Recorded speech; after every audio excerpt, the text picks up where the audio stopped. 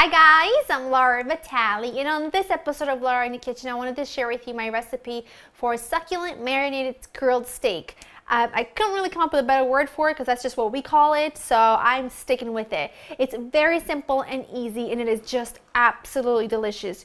You're going to need some fresh garlic and some green onions that I've just roughly chopped, and I've given the garlic a nice smash, but it's unpeeled, but it's still whole. I've got some soy sauce, some Worcestershire sauce, some salt-free steak seasoning, and a little bit of olive oil, and the steaks of your choice. These are a New York strip, but you can use any steak that you want. Now let's get going. In a little bowl, I'm going to mix together my soy sauce and Worcestershire sauce, along with a little bit of olive oil, and my salt-free steak seasoning. Now make sure that your steak seasoning is salt-free because you have a lot of soy sauce there, and that is going to be the salty component that's going to season your steak. So all I'm doing is I'm taking a fork and I am just kind of pricking it all over, because then that way the marinade can seep down in there. And now I'm going to take my marinade, and you can see I have this I have the steaks fitted pretty nice and tight in a shallow bowl here. And the reason why you want that is because you want the steaks to be pretty much covered in that marinade. If the bowl was too big, then the marinade would kind of run out everywhere, and it wouldn't really sort of wrap around the steak. I'm also going to add in some of the all of the garlic and the green onions, and I'm sticking the garlic underneath. And I'm not chopping the garlic because when I go to grill this, I don't want the garlic to burn, so I'm gonna fish the garlic out later. But I like to put the garlic underneath the steak, so the steak is sitting on the garlic and giving it lots of flavor. Get out of there.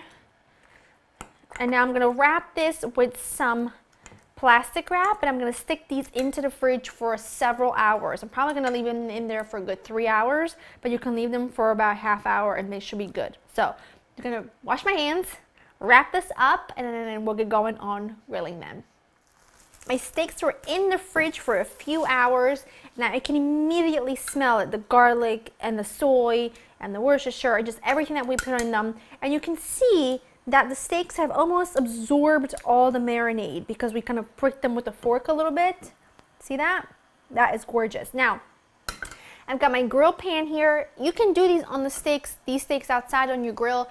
That would be fabulous, but I'm gonna do these indoors so that I can show you what they look like. I have mine preheated between medium-high, around medium-high heat, not too high, not too low. You want a good sear, but you don't want these to burn, or you don't want these to steam.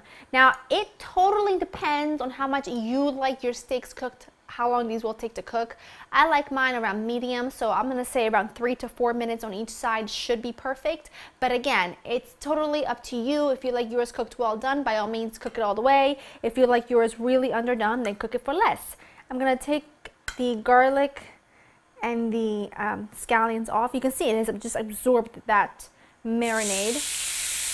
And I'm just going to grill these babies for around 3 to 4 minutes per side, or until they reach about medium temperature.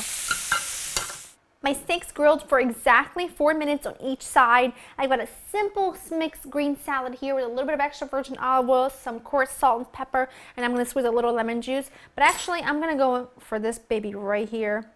I'm not even going to worry about the presentation.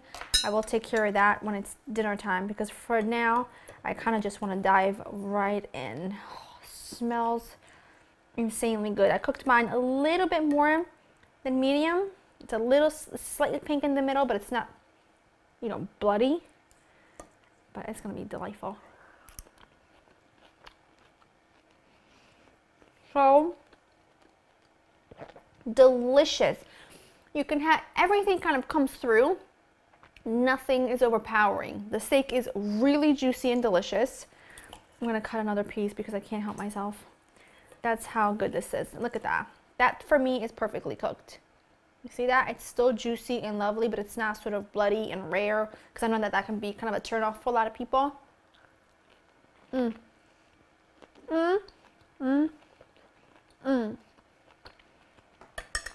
such a simple marinade, but It goes a really long way, and the longer it sits in the marinade, the better it gets.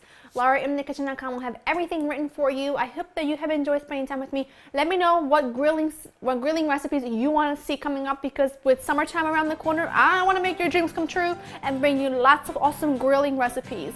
Hope you enjoy spending time with me, and I will see you next time. Bye-bye.